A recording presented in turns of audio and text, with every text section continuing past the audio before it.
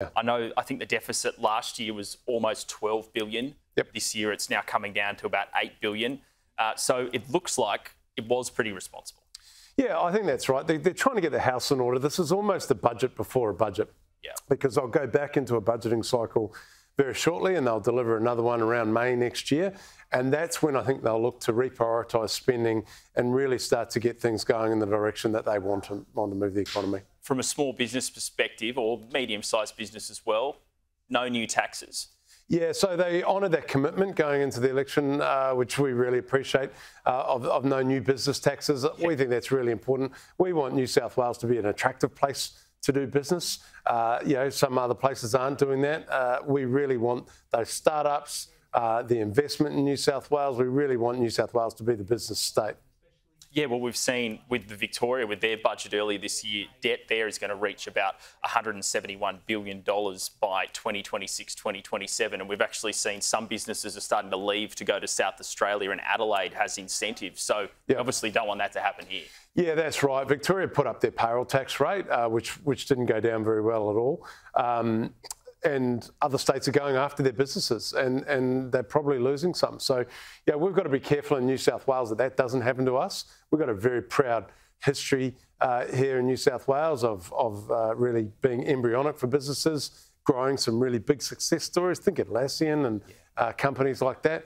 We want the investment, we want the starts, we want it to be attractive here in New South Wales. One of the big centrepieces of the budget was $2.2 billion for housing and infrastructure. Yeah. I mean, that's obviously not a lot of money, but it's a decent amount of money. I think it's a nod to the future. So yeah. I think there will be more on housing. All roads lead back to housing at the moment. It is the key issue, not just for people in general, but for business as well. It's impacting business and their ability to really optimise their operations. Businesses are about people, and people need to live close to where they work. So it's a big issue for business and for people in general. So housing, I think there'll be more to come on that. Yeah, we know Australia's population grew about 2% last year, which was pretty high level. Yep. I think almost 40-odd thousand people are added to our economy population-wise each month. So yep. finding places for these people to live is critical.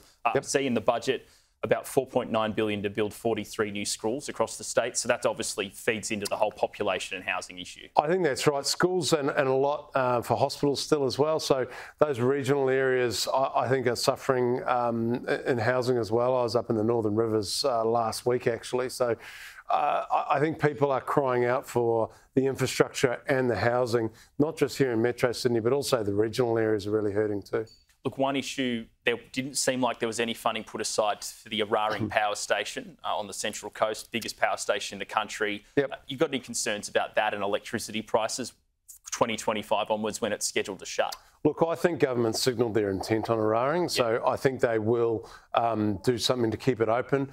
We're supportive of that. Look, business wants to transition to green energy. Everyone does, but we cannot take the risk of having blackouts and huge power outages and soaring prices. So we see Eraring as not ideal, but it's certainly a piece of the puzzle, and it probably needs to stay open a bit longer than what we thought. And there was no commitment on whether Metro West Rail will go ahead or not.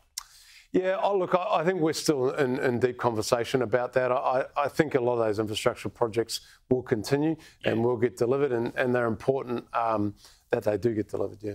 Daniel Hunter, Chief Executive Business New South Wales, thanks for coming on the show. Yeah, thanks for having me. Appreciate it.